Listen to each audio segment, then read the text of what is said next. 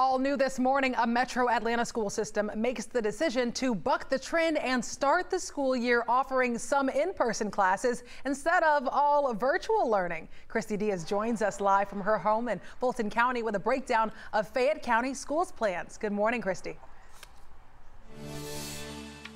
Good morning, Francesca. Fayette is just the latest to make changes to this new school year, just days before it was supposed to start.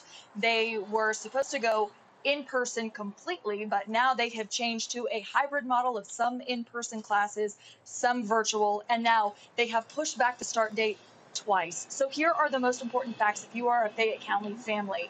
The first day of school is now August 17th. Families have a choice between full virtual and brick and mortar learning. And if you choose the brick and mortar, it's a hybrid schedule.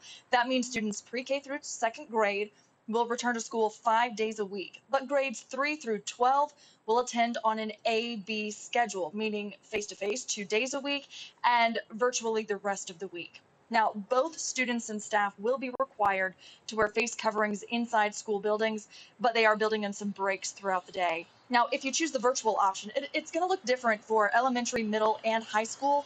Teachers will guide the instruction for elementary and middle students, but high schoolers are on their own and they can complete the coursework anytime, anywhere. They will only go to campus for certain assessments.